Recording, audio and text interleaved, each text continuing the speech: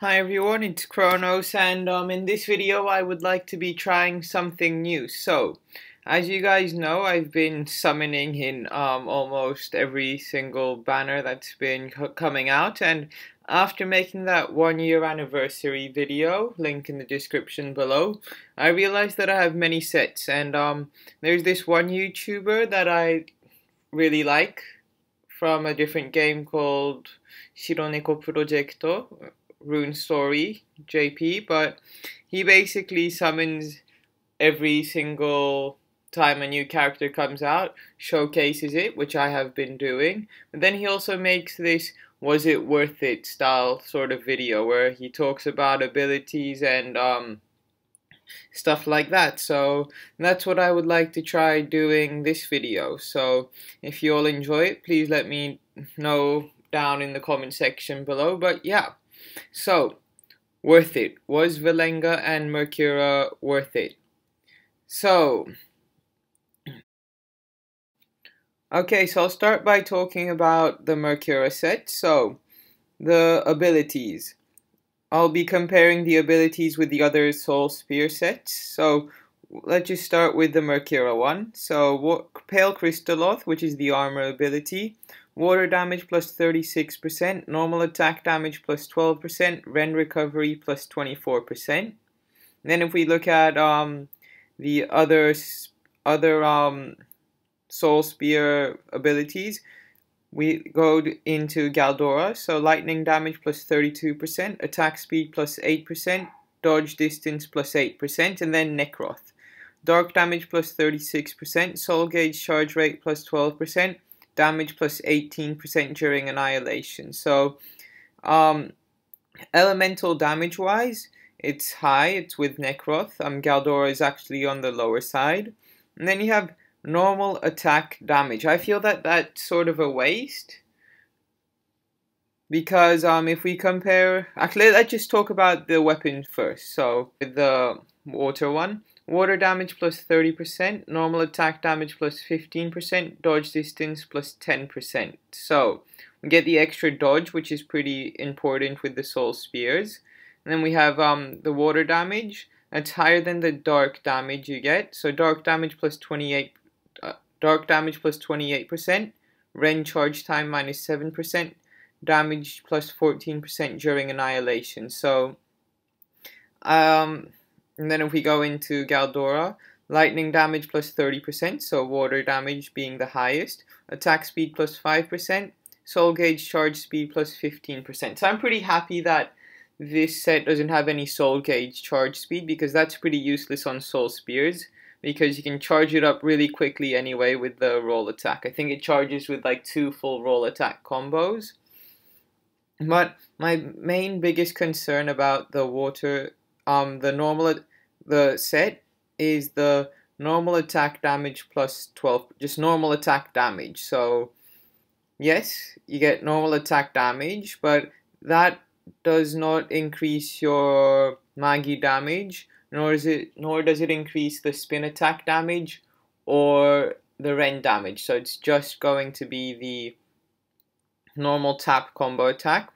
Whereas with the Necroth set, you have damage during annihilation, and that will also increase everything. So as long as you're in soul mode, I'll just call it soul mode, all your damage will be increased. So you'll also, and the fact that the damage during annihilation is higher than the attack damage that the Mercura set gives, that's also what worries me a bit. I feel like the attack damage could have been higher, so, or then the annihilation damage during annihilation could have been a bit lower on the Necroth set. So that's sort of what worries me. So I feel like that's a bit wasted in a way.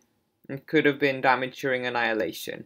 So here, as you see, I made a damage comparison with while you're in soul mode and fire off a Magi, whereas while you're not in soul mode, annihilation, whatever, firing off a Magi with both Necroth and Mercura sets.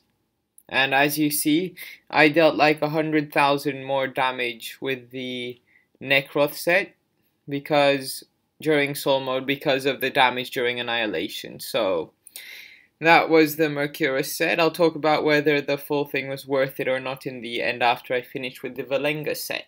Now then, we'll start with the armor from the Valenga set. So, fire damage plus 36, Flame Cataclysm Despot. Fire damage plus 36%, dodge distance plus 12%, soul gauge drain speed minus 6%. And then with the CL armor piece, light guidance, light damage plus 36%, soul gauge charge rate plus 12%, then damage plus, this should be 12% during Hawkeye. So, they both have the same amount of elemental damage. Then this is where it comes a bit tricky. So, soul gauge charge rate plus 12%, that's really good. But instead, here we have soul gauge drain speed minus 6%. So, the CL armor set, you can dump in all the yin and yang stuff. With the CL soul bow set, you can dump in all the yin and yang stuff so you can deal more damage and won't have to worry about increasing the soul gauge charge speed. So that's pretty big. Whereas here, you can't dump in all the flame incarnations or whatever. If you have, let's say you have 12, but you also have a few Champions Vigor or Magic Champion Seal where you increase the soul gauge charge rate. You can't dump in 12 fire incarnations, or at least I wouldn't, because the soul gauge charge speed would then become too slow. And then the drain speed, so there's no Magi to increase or decrease the drain speed, so that is where it becomes a bit tricky. So if you have a few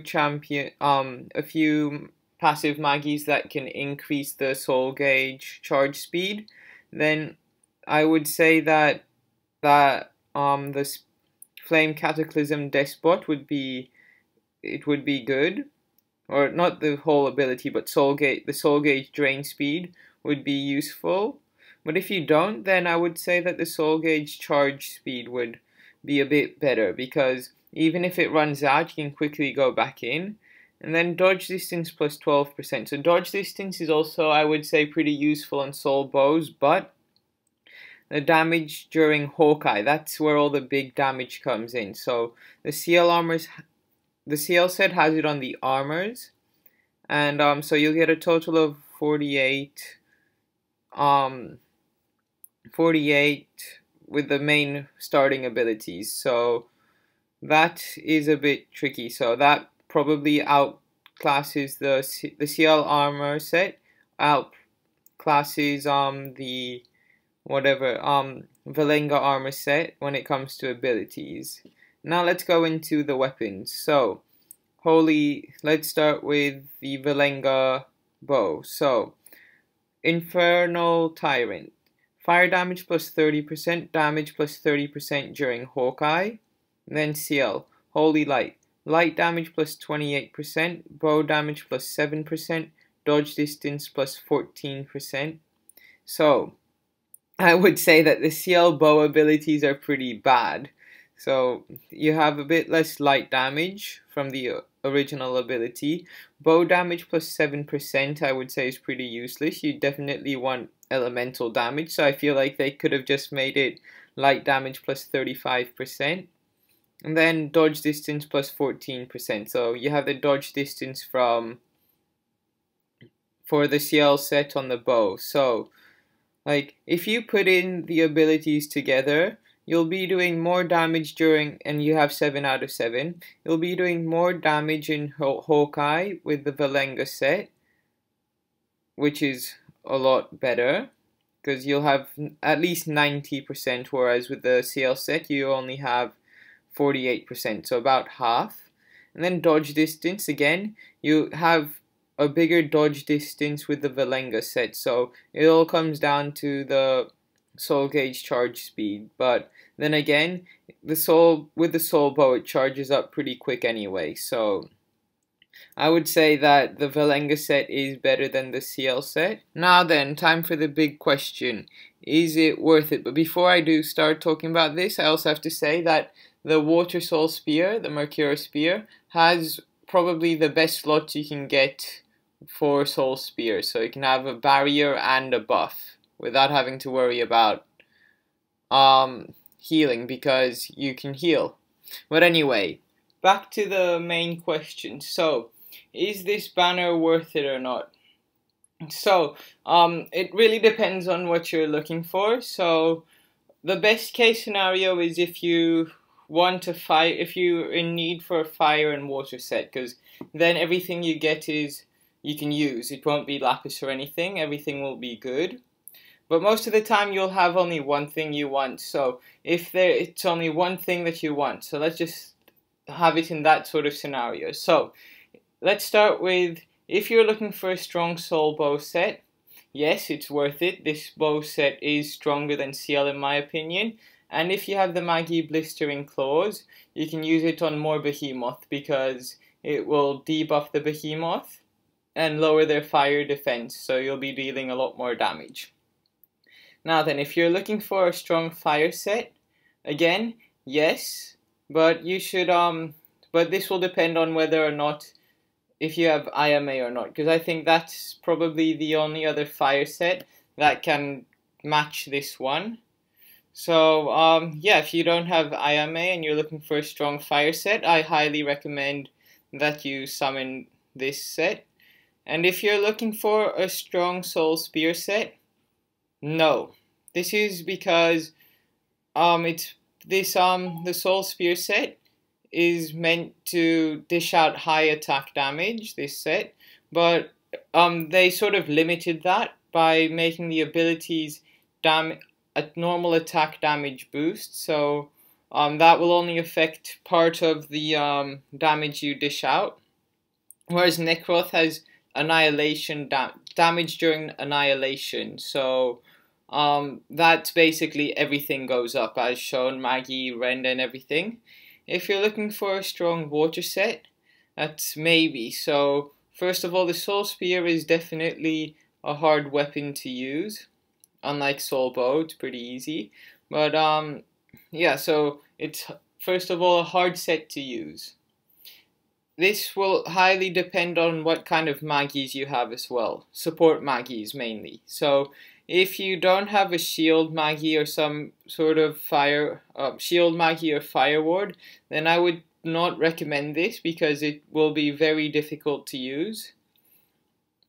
But otherwise, yeah, if you have, like, for example, a shield plus a buff, then you'll be hitting like a tank.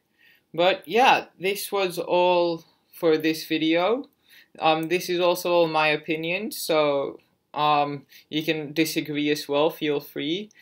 But yeah, if you also have any suggestions on how to improve this, please let me know in the comment section below. Well, this was all for this video. I hope you guys enjoyed. Bye!